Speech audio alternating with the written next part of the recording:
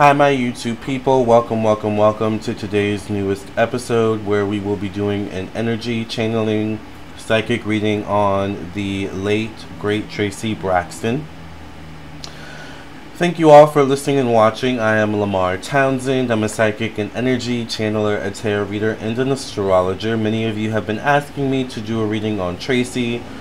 You've been DMing me, leaving messages on my Instagram, my Facebook, on my YouTube, and things of that nature. So I thank you all for reaching out. I did, of course, want to wait a few days, a little while, to tap into the energy of the situation, just because it's so sad. You know, I've always been a fan of Toni, especially. I've always loved Traci Braxton.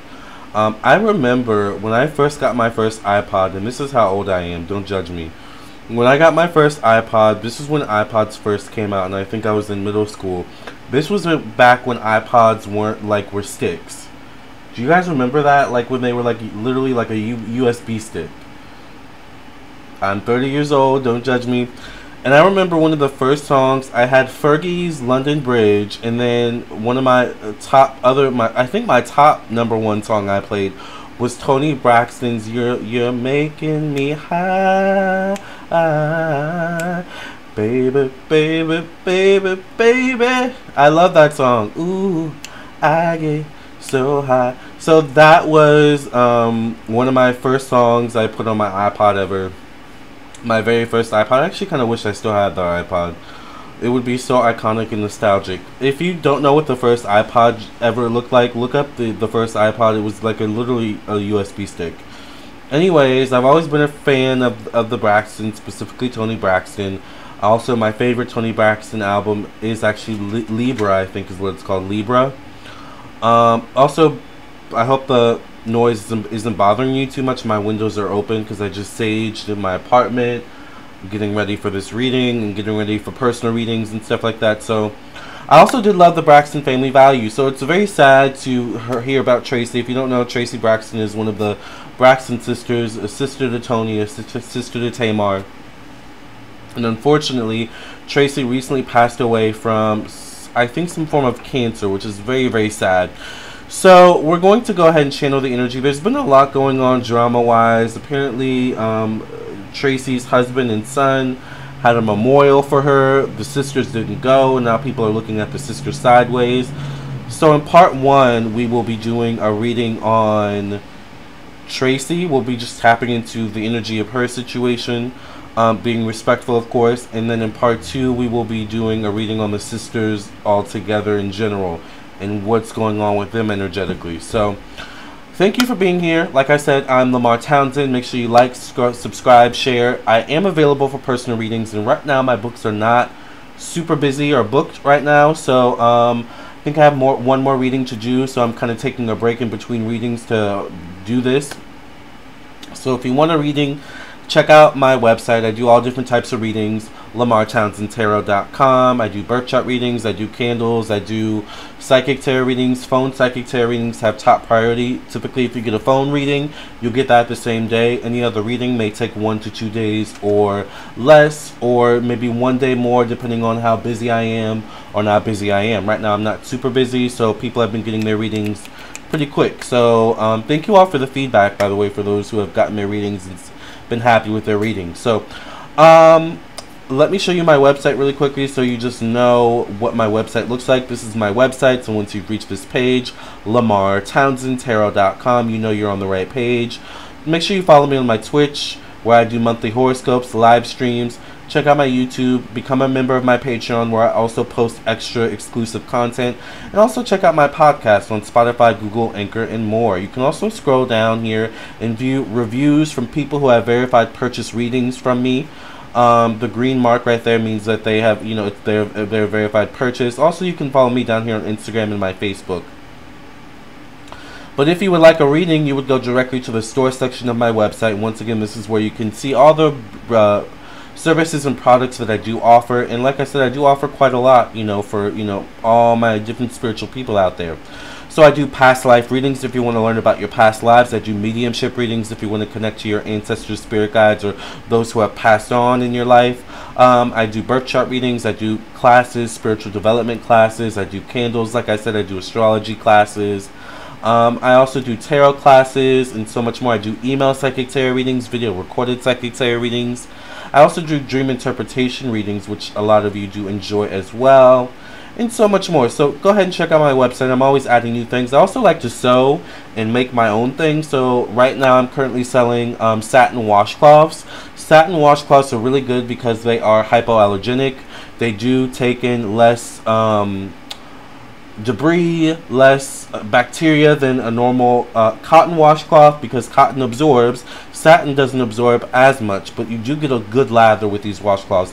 And I also sell African black soap, which is a good soap for eczema, dry skin, and acne. So if you would be interested in any of those things, check out my website. You guys always ask me, about my skin and stuff like that, and my skincare routine. And I keep it really simple. I just use African black soap and a moisturizer. So let's go ahead and get into it. Oh, and I only use satin washcloths for my face and my body. Of course, I use 2 separate washcloths for my face and my body. Alright, so let's go ahead and get into the reading on Traci Braxton. Oh my god, that was a Freudian slip.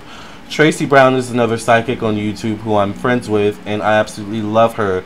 So if you are, if you're not subscribed to her, go check her out too. So let's go ahead and get into this. I'm going to go ahead and do a quick cleansing singing bowl so we can tap into the energy. Thank you, Spirit, for allowing me to tap into the energy of Traci Braxton. Thank you for allowing me to just see what needs to be seen and say what needs to be said in the name of Jesus. Thank you for protecting my energy, my thoughts, my mind, and my emotions. Thank you for protecting the energies, thoughts, minds, and emotions of those watching this video. And just thank you for allowing me to get a clear connection to Traci. If Traci wants to come through, so be it. Otherwise, just allow me to tap into the energy of the situation in the name of the Mother, the Daughter, the Father, the Son, the Holy Ghost. Amen, amen, amen.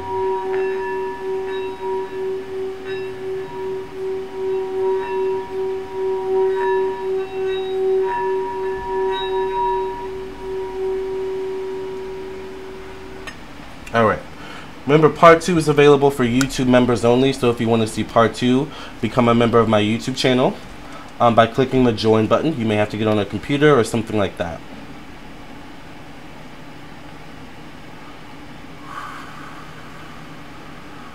What is the energy with Traci Braxton? What messages does Spirit want to give us about Traci Braxton?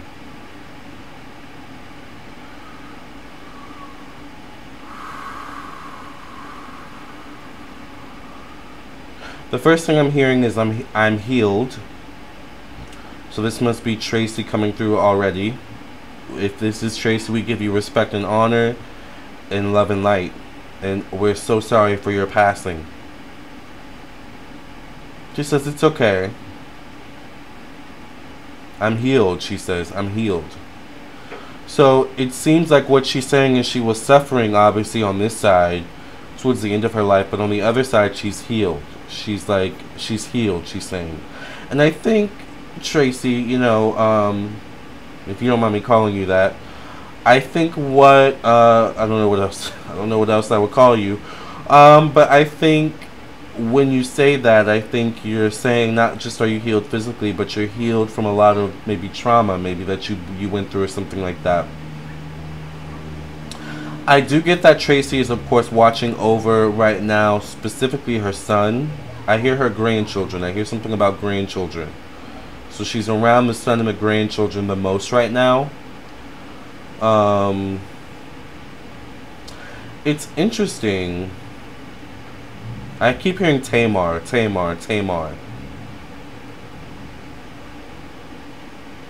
Like, it's almost like Tamar may be going in and out of, I'm okay, I got this, and then she falls apart kind of thing.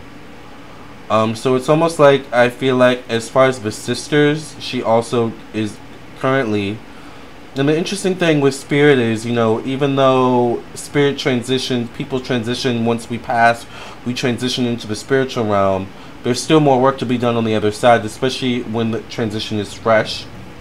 But as time goes on, the Spirit's purpose changes and shifts as well. So this is just what her focus is right now at this time. It's not necessarily going to be her focus as time goes on. But I do feel her around Tamar. Like Tamar goes in and out of being okay, I'm okay, I'm okay, I'm falling apart kind of thing. The dad is also taking it very hard too. The mom is taking it hard as well, but the mom, I get the energy of the mom has the other sisters around her. So I feel like she's around the grandchildren, the son, the dad, and Tamar the most at this time as we speak. And you know, I feel with the dad, with the dad, he thought he would be okay, or more okay than he actually is. Like there's something where day by day as time goes on, it's like it becomes more and more real for him. And there's this theme of, oh my God, my daughter has passed before I have, you know. It's always very sad to lose a child. I hear she's saying. I feel like I hear Traci saying that. It's always sad to lose a child. So I don't know if Traci lost a child. I don't know if you Traci lost a child. If you're saying you lost a child, or if you just kind of know what that feels like through other people you have known. She says no. One of my sisters. Okay. One of the sisters. She says Tony. So I don't know if Tony has suffered from miscarriages, allegedly for entertainment purposes only. We have to say that on this channel, Traci. Okay.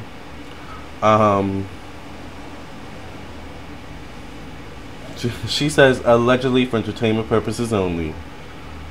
And then I hear her laugh. And then she has that kind of I don't know if I can like imitate her laugh. It's like a you know, kind of thing. Like, it's interesting.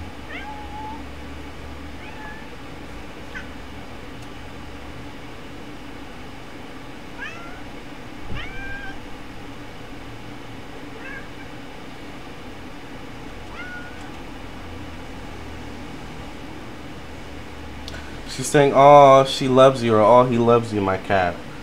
Fonzie, please. She must have loved cats or something. She must have loved pets, maybe. Okay. Do you want to get your teeth brushed? I thought so.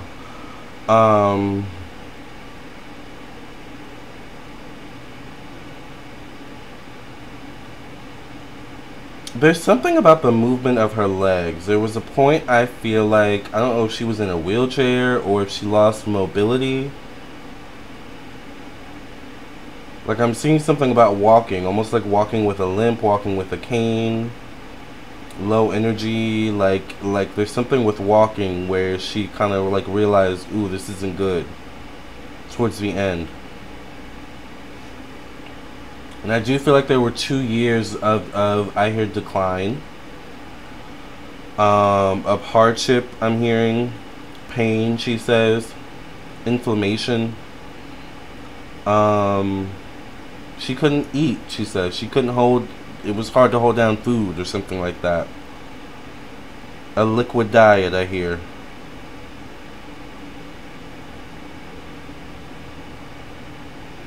You know, I feel like Tawanda visited Traci a lot. Trina and Tamar. I don't know if Tony and Traci were like a bit more distant or not as close as the other sisters. I feel a little bit of distance. This is alleged for entertainment purposes only. I do feel a little bit of distance between Tony and Traci. In terms of like sisterhood, I mean, I hear Traci say we weren't as close. There's something about once Tony became famous, I think that's when it started. But at the same time, I'm getting a little bit of like, there was always a little bit of like competition between Tony and Traci. I don't know if they're the oldest. But once Tony Jets skyrocketed into fame, it's like, you know, there was a bitterness there.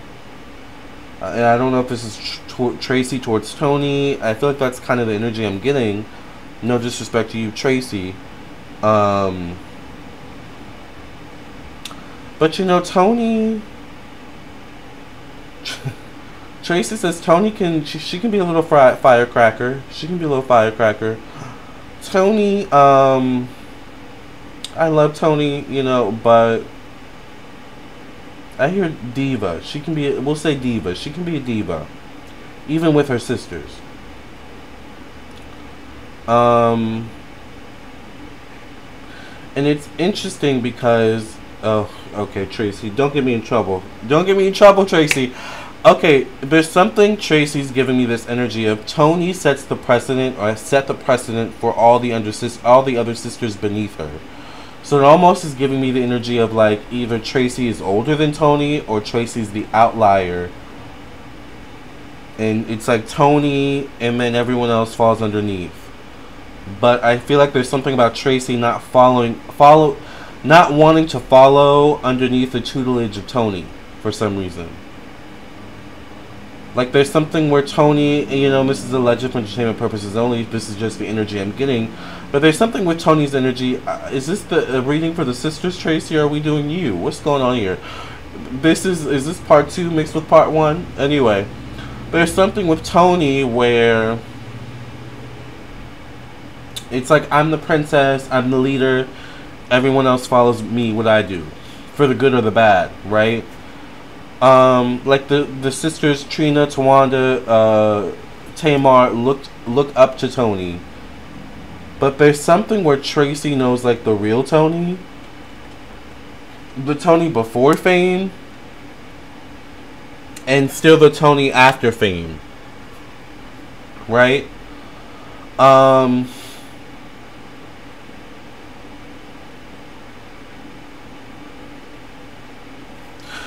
Alright, Traci, we're going to have to save some of this for part 2. I hear you.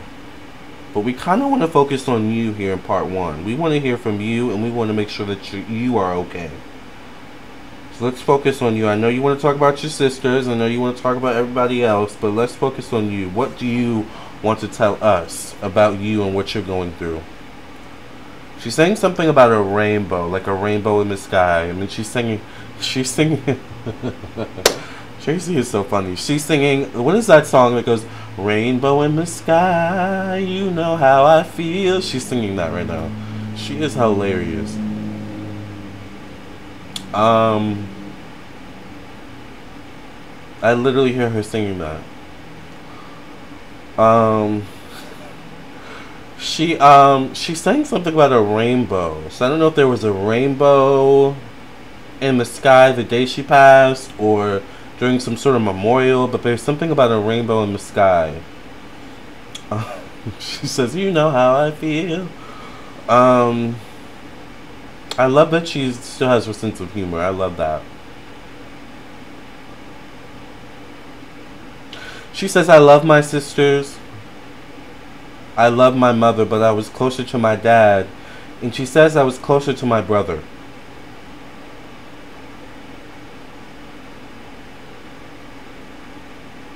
She says, my sisters, my mom, they have each other to heal. She says, but I have to be there for my dad. I have to be there for my brother. I have to be there for my son and my husband.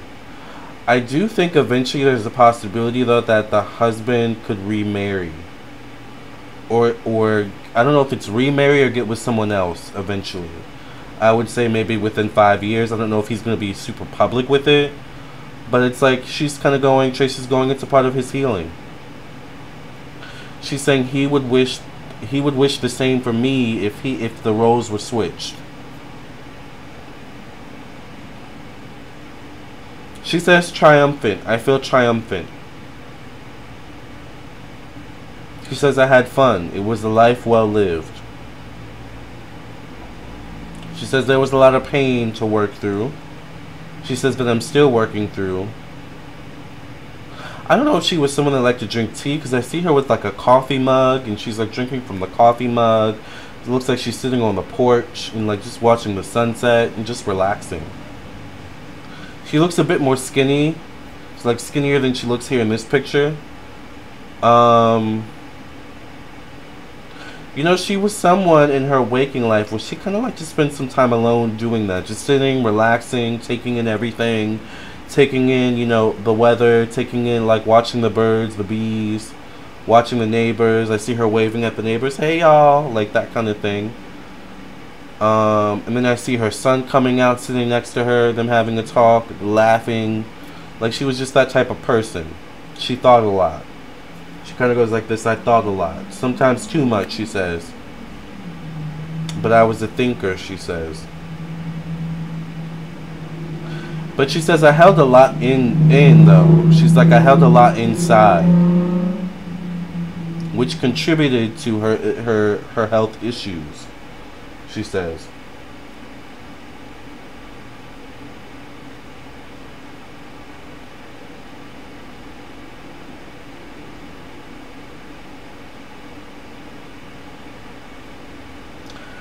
She's saying she developed some sort of pain in her right breast. Or in that area. And at first she thought maybe it was like breast cancer or something like that.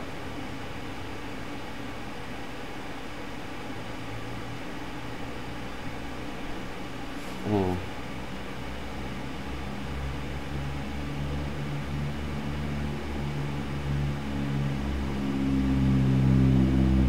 Then she said she had stomach issues. Acidity, acid reflux.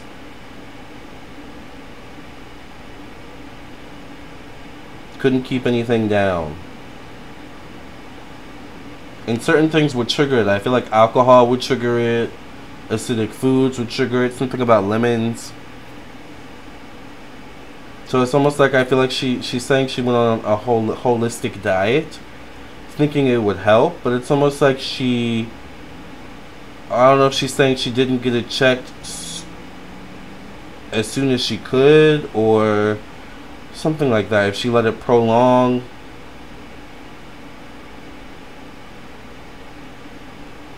She's saying she didn't believe it was cancer. She didn't believe it could be cancer. She says until one day there's something where she was in the bathroom, maybe using the bathroom, and there was something with the pee, blood, something like that. And then she realized, or there was something with the color, like she realized something was wrong.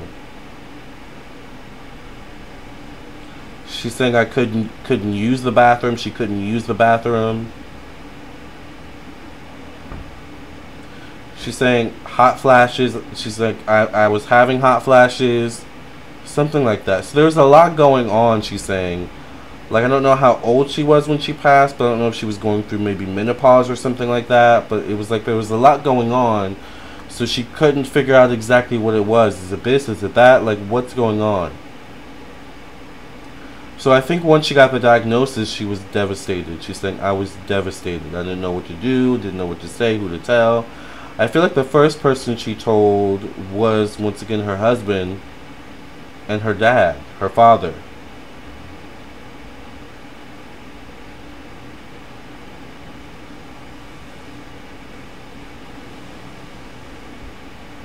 I feel like out of the sisters, there's something about Tawanda. I feel like she may have had a conversation with Tawanda.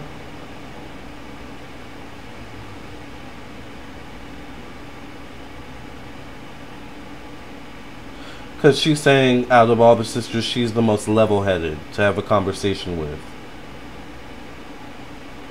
Especially about something like this, she says.